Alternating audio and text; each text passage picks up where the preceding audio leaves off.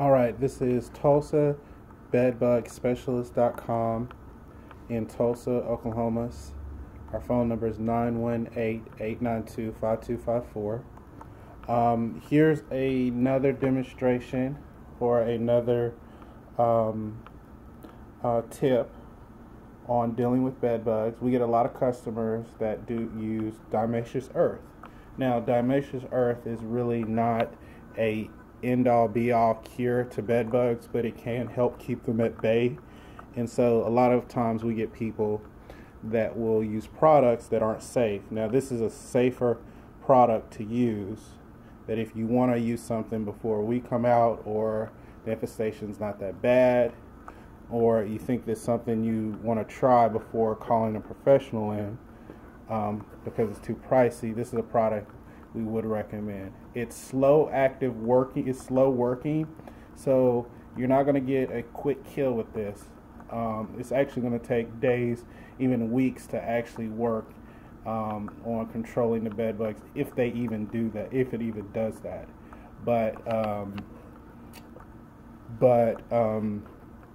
Anyway, there's this is a natural product, Diatomaceous earth. You can get it at a feed store, I think, or I don't know if any of the hardware stores, but something like that would probably be a safe bet. But anyway, here's some ways on how to apply it and how not to apply it. Okay, so we have a few demonstrations here. We have a black towel to kind of let you know. This is what we see a lot. We see piles of Diatomaceous earth all over the place, right? It's just, you know, they get it and it's kind of like, let's spread it around. More the better, right? Well, no, more is not better. It's actually worse, because what happens is the bed bugs will avoid it and will go in deeper into crevices, cracks, different hiding places. They'll find a way around it. They have all night and sometimes all day if you work to hide and to find other hiding places. All right, now this is another thing we see is kind of spread out real thick like this. It's thinner, but it's not. It's still too thick. It's still too much of it. So not even a thin coat like this on the carpet or around the beds. Oh, and I forgot to mention, yes, you're going to apply it around the beds, around furniture, around where you see the bed bugs mostly. But check the label. They'll give you directions on how to use it. We don't use this, so the solutions and products we use have different instructions and ingredients. So anyway, so not even a thin layer like this, and definitely not piles of it like this, but we'll show you how to apply correctly. So now here, I have a couple devices that we use to apply our products.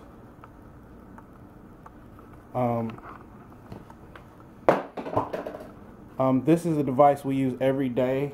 It's a duster, what you call a blower duster. This is another kind, a different kind that we could use. Kind of an old-fashioned one.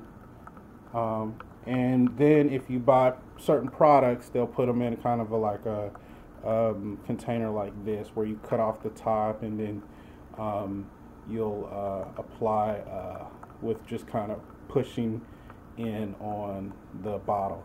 But so all of these have stuff in them. We'll show you how you should apply when you do apply to furniture, around furniture, bed. Remember, use a mask if you can, because this stuff kind of gets in the air. It's not harmful, but it will kind of make you cough, sneeze, and it will kind of dry up your skin.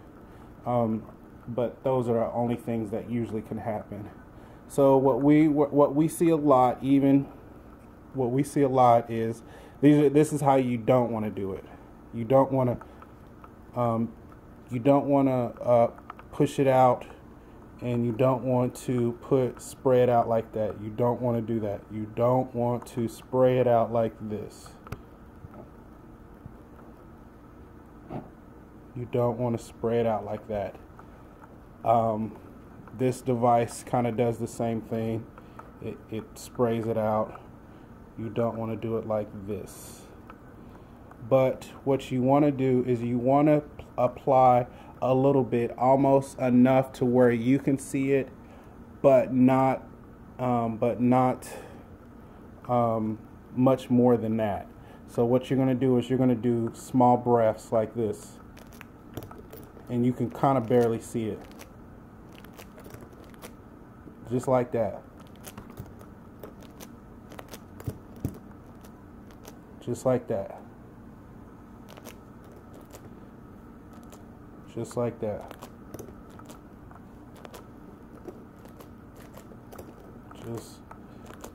And what this is going to do is it's going to coat it really well. And what you're trying to do is put a thin layer, enough to where it's going to affect them, but enough to where they don't think it's a big deal, and they don't think it affects them. And so anyway, so look at the kind of marks that this kind of leaves, and it puffs up, but then it goes back down to the carpet. So you're actually coating the area, even though it doesn't look like it. So just remember, puffs as small as that. Remember, the product will settle and it will coat the area pretty thoroughly.